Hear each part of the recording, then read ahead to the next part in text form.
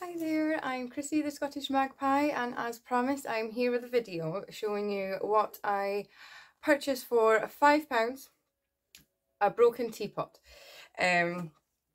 So I'm going to put it up here, a picture of the teapot. Now, this is a Japanese Meiji period teapot or sake pot. The reason I picked this up was because it was clearly old. It was very, very chipped. The form of it was quite unique. It was marked to the base. It had the Satsuma mark underneath, and then obviously I have been studying Asian antiques by Peter Combs on YouTube. I don't know if you know of him. He's like the best lecturer, tutor, you know, just an amazing person. His knowledge is just vast. So he will teach you about the porcelain colour. He will teach you about the form of the pieces, whether they even did that form at that time, whether they did the colour that is on this piece at that time. He can pick out fakes super easy. He'll describe like marks to the base, the shape of the base, whether that is authentic to the piece, lots of different things. The main reason I picked this piece up, all those things kind of checked out. I will never know fully this particular market, but I know enough to pick up certain things. So this one, it was the art on the faces. The faces were so different, so detailed. The art anyway on this piece was superb, absolutely superb. And even though the body was broken, the lid was broken, and the spout was broken, and they were still asking £5, I purchased this piece.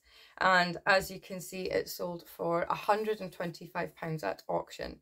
It stayed, we had a lot of watchers. As you can see, I think we got up to 10 plus watchers.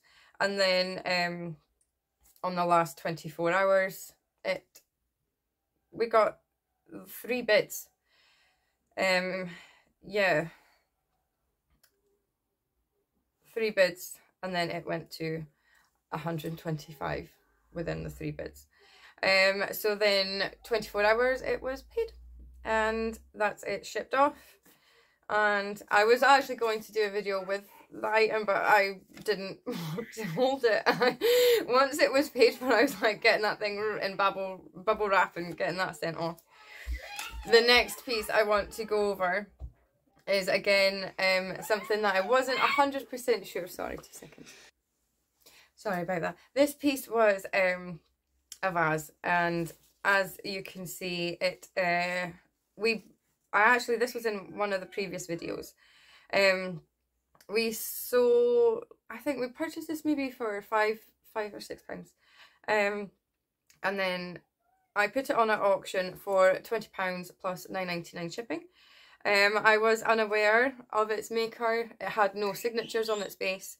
But someone emailed me, and I will show you up here, and told me that this was a Robert Jefferson piece.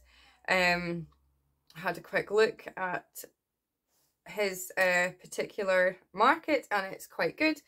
But by the time she emailed me, someone had bid. So the auction is then locked. You can't change your listing title, you can't change your description, you can't change anything, nothing. So I let it run its course. So I did message the woman back and told her someone's bid, so I can't change the title, but thank you so much for letting me know.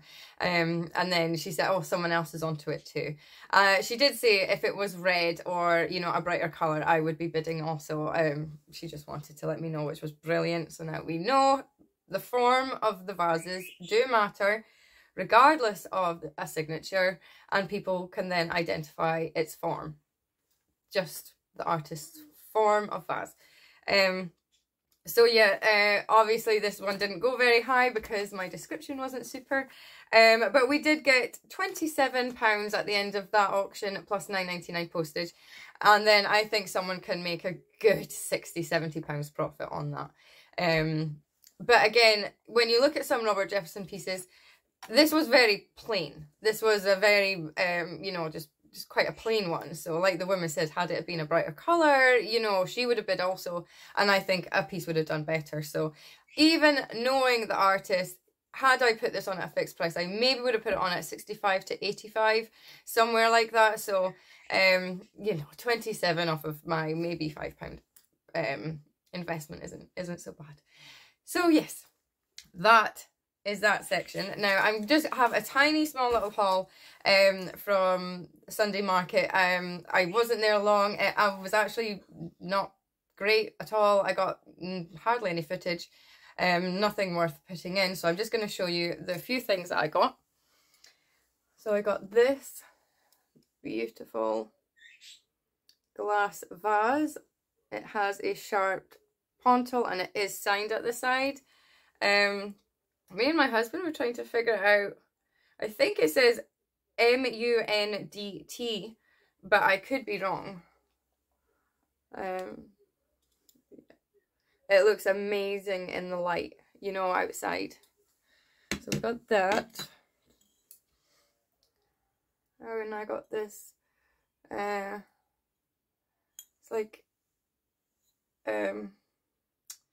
like milk glass, but it glows. So Vaseline, you know, I think that people can call it a few different things. Hand painted. It's lovely. And I got this one, sorry, for £6, and I got this one for £1. And I got this big glass. I think it's like a paperweight. This one's signed as well, but it's really scratched as well, so I can't. I'm not gonna make it out either on that, am I? But yeah, I'm not able to make that one out. And I got this for £1. So yeah, it was slim pickings, and I got there late. And then it was a lot of children's toys, things like that, you know, which I do like to go through and that, but yeah, I didn't see anything today. Well, the other day. So I hope you enjoyed my video, and I will be uploading again soon with a new haul. Okay, thank you. Bye.